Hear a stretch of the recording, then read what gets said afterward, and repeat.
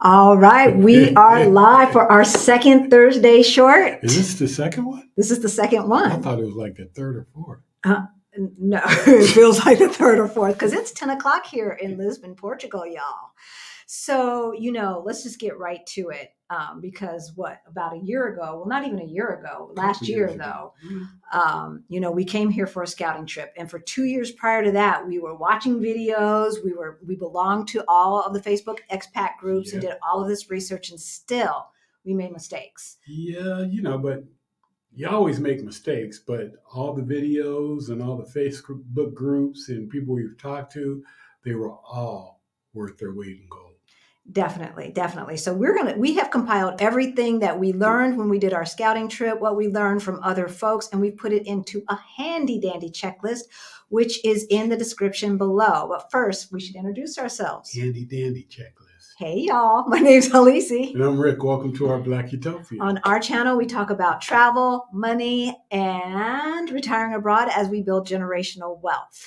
So we help folks who are getting close to retirement age and forgot to plan, get their finances straight so that they can retire on time or maybe even early. We'll help to get you there. So if you don't know, about 6 years ago, we had a wake-up call. Our finances were crazy, but we got our stuff together. And within 3 years, we went from negative 22,000 to over 800,000 in net worth. Cha-ching. So if any of that sounds interesting to you, please hit the like, subscribe button, and hit that notification bell so that you can know every time we drop a new video. Mm-hmm. All right, let's get down to the list. Number 1. The first thing is write down what you'll be doing from day to day. That'll help to determine where you need to be. Yeah, because we did a video last week, right, talking about Airbnbs in the city of Lisbon. But the general thought process will help no matter where you're at. So when he says where you'll be, where you want to stay in the city, et cetera, will depend upon what you want your daily life to look like. Number 2, learn some of the language, at least some key phrases before you go. Bom dia, boa tarde. Boa noite. Eek. Portuguese ain't easy, y'all. It is not easy. It's not easy. Well, reading it is a little easy if you know Spanish, but the pronunciation is a bear. At least learn key phrases. Thank you. Where's the restroom? Because they don't call them restrooms here. No. They call them something totally different. Water They're usually water closets. But even when I asked one time about a water closet, she looked at me like a cray. And I had to say banho or baño. Baño. And then she knew where I was talking about because I was... Even though it says WC for water closet. Yeah, I was dancing, folks. I was doing the dance. All right. So number 3. Rent an apartment with a kitchen and try to live like the locals. Go to the grocery stores and stuff. Meet people.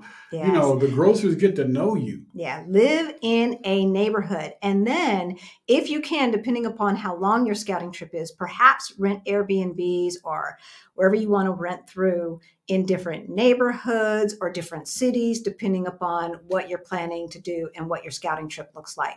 That's really important. And if you got the little kiddos, you got to check out the schools too. Yeah, that's farther down on the list. So we didn't do that when we came, and we thought we really wanted to live on the other side of the river. Yeah. But now that we're on the Lisbon side, I think we would rethink that. Yeah. All right. Number 4. Visit the grocery stores, the shopping malls, the telecom stores for pricing. I mean, see how much stuff costs. Yeah. Because you'd be surprised of the cost of a lot of things or the availability of a lot of things when you move abroad. Yeah. So look at what's available, but really make note of what's not available that you need for your daily life. And in America, probably in Canada too, we're very spoiled. We have access to a lot of stuff, but it comes at a price.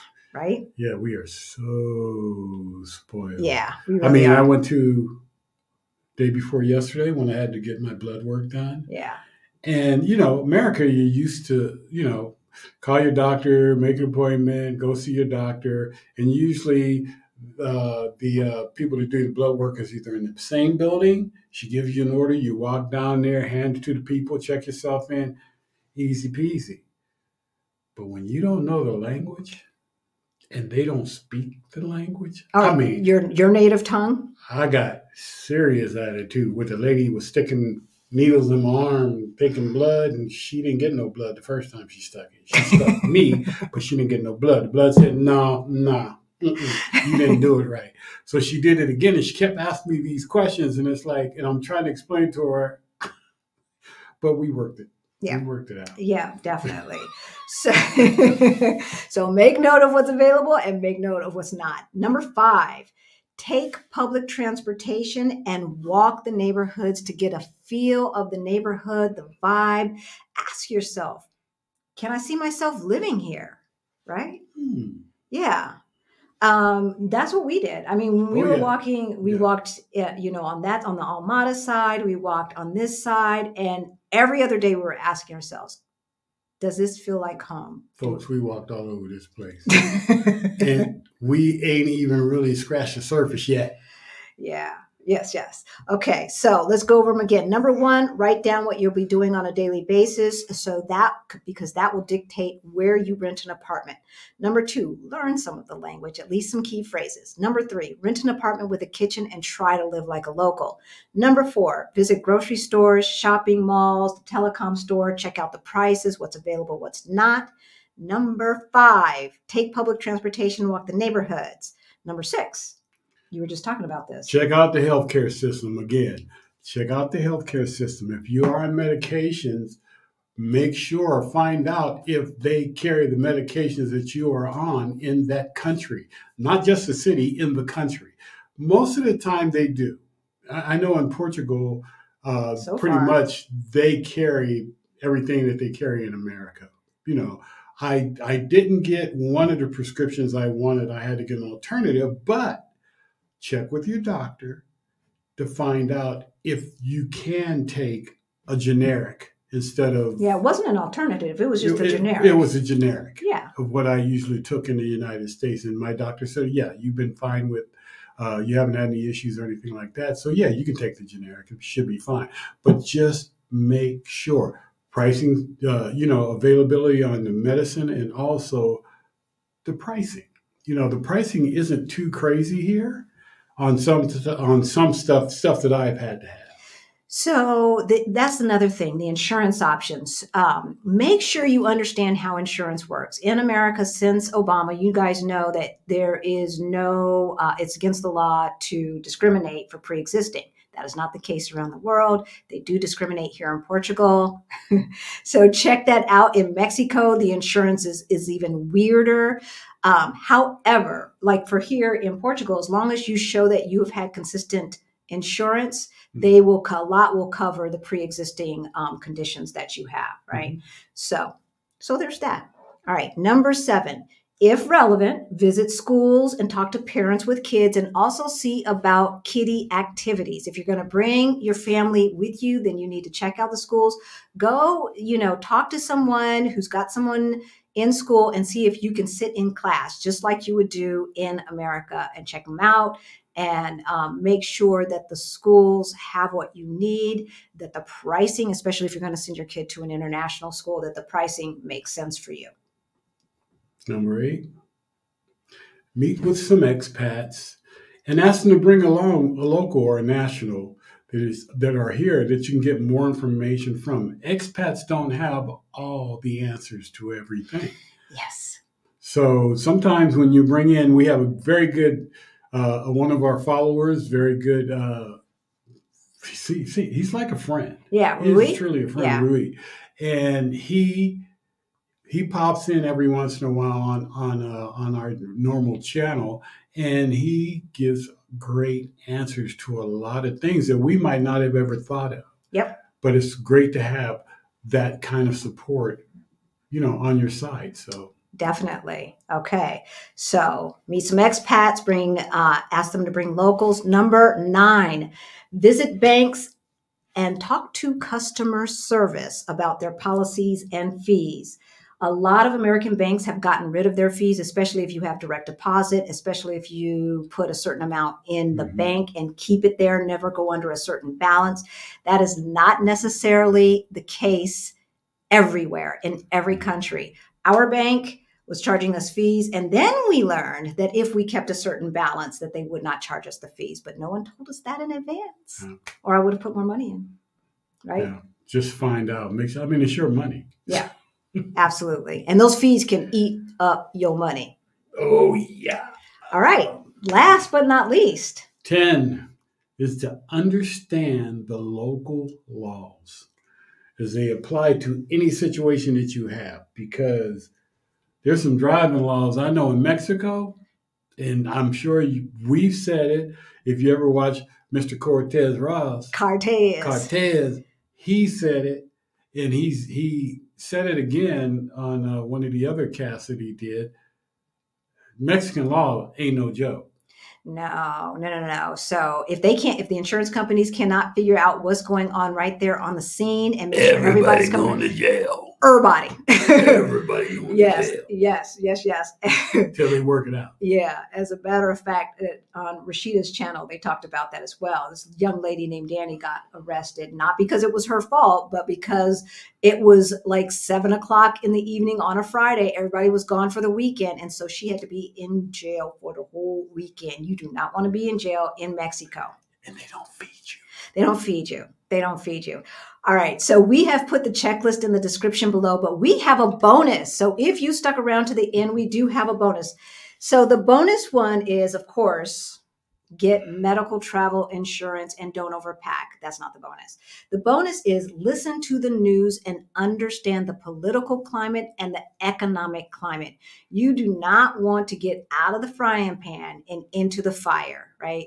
Every country is not necessarily better than the United States.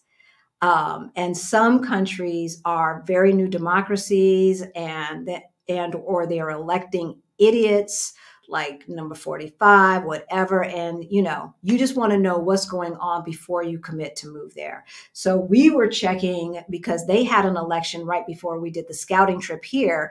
And there was a very, very, very, very, very conservative person who was on the ballot. And it's like, okay, if they get elected, that's going to change a lot of things. The last time they did that, they privatized the mail system. And some of the locals said, and we ain't got a letter since. So the mail system here is very slow since they privatized it. So, that's a small thing. They did elect good people this time, or at least not very, very conservative people as far as we are concerned this time. So we feel good about the political climate here in Portugal. And we did it in under 15. Let's go back over them one more time. Number 1, write down what you will be doing daily. Number 2, learn some of the language, at least key phrases. Number 3, rent an apartment with a kitchen and try to live like a local. Number 4, visit the grocery stores, the shopping malls, the telecom stores. Make note of the prices. Everything is not less expensive than America everywhere. Most things here are less expensive though. Make note of what's not available. I need grits, y'all. If you're coming over here and you bring grits, I will buy you coffee. Number 5, won't be French roast though. Won't be French roast. It won't be French roast. Number 5, take public transportation and walk the neighborhoods. Even in America, you don't get a sense of your neighborhood unless you walk it. We get in our car in the garage, we pull out, go to the grocery store, go right in, come back in, go into the garage and into our house. There's stuff going on in neighborhoods in the United States we probably don't even know. Number 6, check out the healthcare system, the insurance, your prescriptions, all of that, and make sure what you need is available and that it is priced right. Number 7, if it's relevant, visit the schools and talk to parents. Number 8, meet with some expats and locals. Ask all of your questions. Make lists of them as you go about your business. Number 9, visit banks, talk to customer service, learn about their policies and fees. And number 10, understand the local laws as they apply to everyday life. And then our bonus, look at the political climate and the economic climate. The Yarbroughs did a video. Did they? They were in Peru, wasn't it? Oh, that's right. And there was kind of an uprising in Peru. I mean, thank goodness nothing happened to them. They everything was safe. They weren't really in any danger, but and they watch what goes on and when they're going, but it just happened all of a sudden. Yep. And they were there. Yep. So they were in Mexico last I checked, but just know what's going on. So we finished early. We're going to answer one or two questions, and then we're going to let y'all go. So Gladys asks about how do you know where to stay, what neighborhood to live in if you don't know the areas. So if you're coming to Portugal, you guys know we worked with Rossini, who's been living here for quite a while and speaks Portuguese. His information is in the description below under All Things Portugal. We also did that Airbnb video 2 weeks ago that you can check out and look at the thought process and the key things that we said about the difference between visiting and a scouting trip.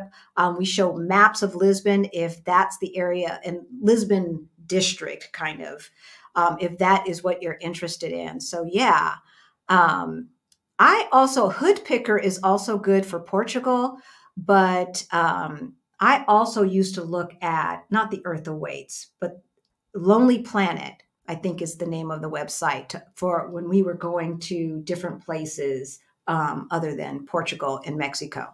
So that's also a way to do it. I saw our son on here. Which one? Go down. Okay, first here's a question. Okay. Can you talk a little bit about not overpacking? Okay, y'all. Don't do it. That's all I can say. Yes. Definitely. Oh, hey, Jabari. Good to see you in the chat. We love you. So the first time we came to Europe, they have very narrow elevators. They're lifts. They're not elevators. They're lifts. Yes, in some of the very, very, very, very, very old buildings, they are more like lifts than elevators. And think about what you will be doing on a daily basis. If you think you're going to be dressed up for something, is there a way that you can just have black slacks and one nice top or two nice tops that are flimsy that can roll up? We took 2 large suitcases plus 2 carry-ons, right? When we came the first time, and lugging all of that stuff around, especially in Venice, up the stairs, down the stairs, and up the hills in Lisbon and down. Yeah. I mean, look at what you're doing when you're coming over here. Are you planning on going out to restaurants, extravagant dressy stuff? Other than that, you don't need all that stuff. And a couple pair of jeans. Yeah, and everybody it's not like the strangers in the restaurant know, oh, you wore that top yesterday. Yeah. Rent an apartment with a washer so you can wash your clothes. That's something that we did when we came here last time. And they do have plenty of laundromats around too. Laundromats as well. So when we did our scouting trip, we were gone for 3 months, May, June, and July. I lived out of a carry-on and a backpack. Y'all heard me, a carry-on and a backpack. And that's doing YouTube as well. So yeah, there is no reason to pack a bunch of stuff. Don't nobody care what you're wearing. Nope. Except for you. And I think we did it. Instant grits. Okay, this is so off topic. This is so off topic. I have slow cooked grits here with me now, but I will eat either. I am not picky, and he doesn't really know the difference. So he don't know the difference. So I want grits. I want a bowl of grits. She won't give me a bowl of grits. She gives me a grit. You got to ration the grits. You got to ration them. That's not right. I need more than grit. A grit. I need grits. Plural. All right. Well, we are going to let you go. We wanted to keep this short. The checklist is down below. When you do a scouting trip, make sure that you plan. Get the checklist. Add things to it that you think about or that make sense for you. And we'll see you out there in those international streets. See ya. See ya. Oh, wait a minute. What? Before we go. Who? If you have any more questions, you can book a call with us. That information is in the description below as well. Oh, yeah, that's important. Yeah. And don't forget to hit that like button. All right, y'all. See ya. See ya.